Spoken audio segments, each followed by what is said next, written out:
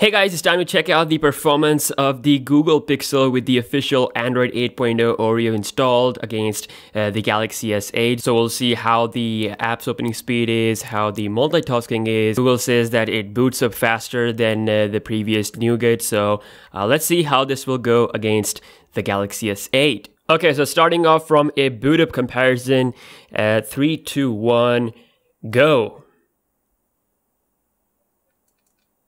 Okay, we got that little menu for the bootloader, but let's see, even with that, if it's gonna win or not. And okay, felt a vibration, Google logo. Oh my god, it really does boot up faster. So even with the older, the older hardware but newer software, the Pixel beats the Galaxy S8. So that's a new thing, definitely. Originally, the Pixel on the Nougat was slower than the Galaxy S8 in boot up tests, but you can see 8.0 Oreo definitely providing some improvement there. Time for some apps opening tests. So starting this with the phone dialer, 3, 2, 1, go. And as you can see, the Google Pixel was faster there, tiny bit. Moving on to settings. And again, Google Pixel faster there. So far, so good. Let's check out some third-party applications. So we're going to launch a game, which is the Riptide GP. One of my favorite games currently to play on phones. Let's go. And okay, seems like the Galaxy S8, of course, it has a newer chipset. I mean, it's a 2017 phone. This is still a 2016 phone. But you can see the difference there. Next, we have Uber. And faster on the Galaxy S8. Moving on to Pinout. And this time, the Pixel is quicker. So, gotta say, I mean, Pixel is definitely faster with the 8.0 Oreo. Smash Hit. And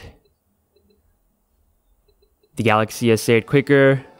Both phones are going back and forth. Moving on to the Twitter application.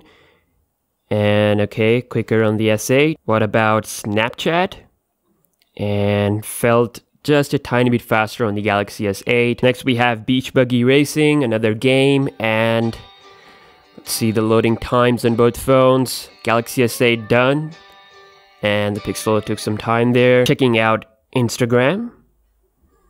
And I think the Pixel was faster. Okay, I think both phones have got the latest feed. Let's check my profile. Loaded quicker on the Google Pixel. So, gotta say, Pixel is definitely improved. With the help of the latest official update, it is performing really good compared to a 2017 phone. So, lastly, we'll be launching the cameras on both phones. So, here we go. And you can see the Galaxy S8 was quicker there. Time for some browsing action. So I have a fresh Google Chrome browser opened up on both phones. So first website will be facebook.com.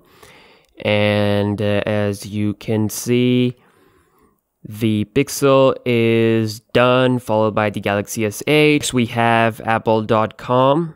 Okay, let's see, can the Galaxy come back or not?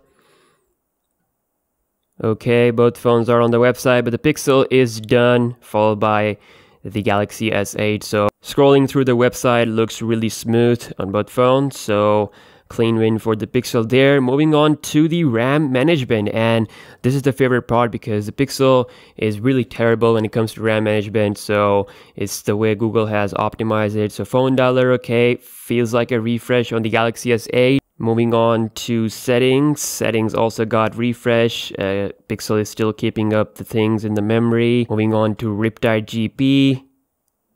And that also got refresh. Next up is Uber. Okay, Uber is still there. Pinout. Okay, Galaxy S8. Good stuff. And Smash Hit. And it's still there. Still there on the Pixel. Let's see. Going back to Twitter. So far, so good. Snapchat. Got one more game, Beach Buggy Racing, and that got refreshed on both of these two phones. So far, only one refresh for the Pixel, and I think about 4 refreshes on the Galaxy S8. Instagram is still there, so that is nice. And lastly, we are back to the Google Chrome. and that is still kept there. So I recently got a big software update for the Galaxy S8, so maybe that's why it is doing some refreshes, because normally it is performing good, like in the last test we did. But I have to say, Pixel is really improved. RAM management is improved.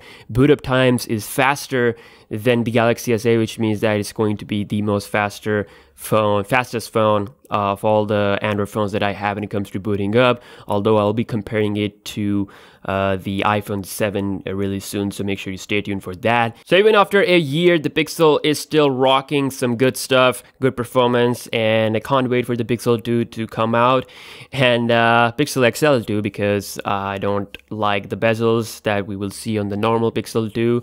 So yeah, I will be covering up some news for the Pixel 2 really soon. So for all that content, make sure to subscribe, and I will see you guys in the next one. Peace out.